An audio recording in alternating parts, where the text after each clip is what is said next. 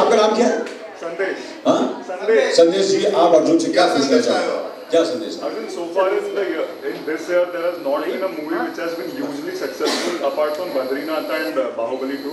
So any reaction on that, because this last year we had 5-6 movies by this time which were hugely successful, but this year. But why do we compare to last year and the year before that? You should take things on.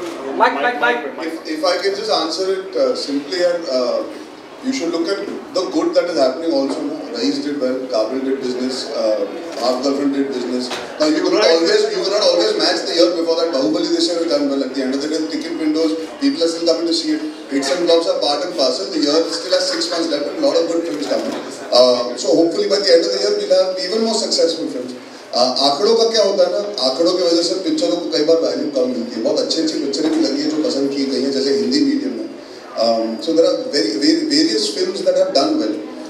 We should not only look at the comparison to last year, we should look at the whole year together, put together. तो hopefully December के बाद जब बात करेंगे तो ये चीज़ नहीं उभर के आएगी कि सिर्फ 1 या 2. I'm hoping ज़्यादा पिक्चर.